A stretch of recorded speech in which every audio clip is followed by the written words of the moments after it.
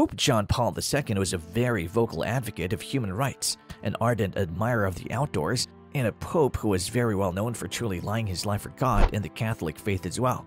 Born in 1920 in Poland, John Paul became a pope in the year 1978 and led a life of discipline as you would expect from a pope. Here is a day in the life of Pope John Paul II.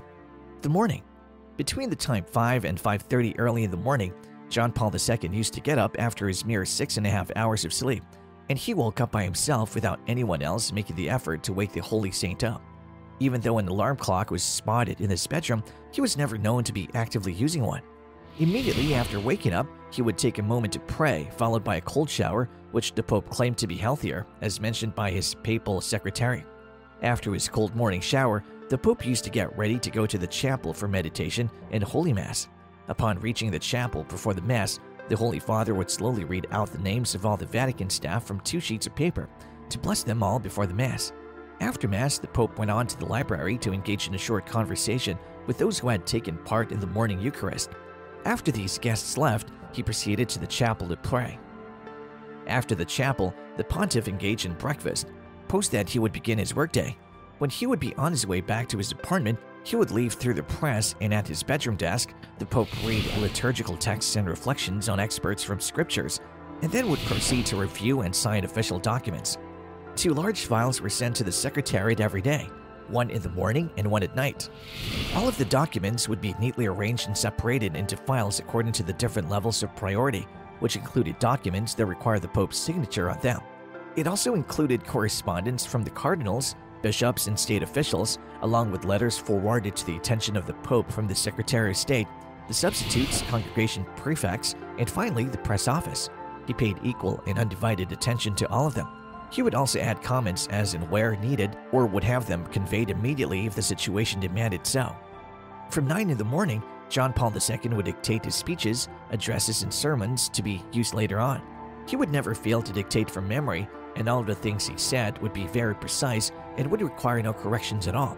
From 11 to 12:30, he would depart to the terrace of the Apostolic Palace and address his audiences, after which he would return to the chapel. The afternoon and the evening.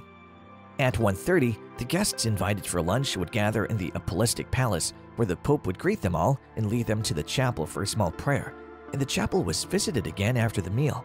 John Paul II would engage himself in prayer again after the guests were seen off.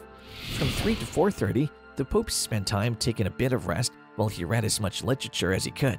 After reading books, at 5, the Holy Father would recite the Vespers, after which he would sign a different batch of documents, which would be around 30 or 40 in number.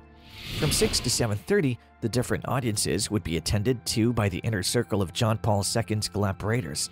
These would be the Secretary of State on Mondays and Thursdays, the head of General Affairs section at the Secretariat on Tuesdays, the Vatican Minister of Foreign Affairs on Wednesdays, Cardinal Joseph Ratzinger, and finally, on Sundays, the Prefect for the Congregation for Bishops.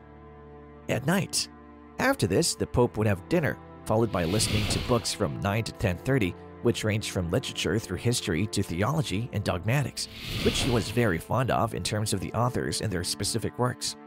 At 10:30, John Paul II would follow his Polish tradition and would sing a brief hymn to Our Lady of Częstochowa at the end of his day. He would go to bed by 11 and conclude his day.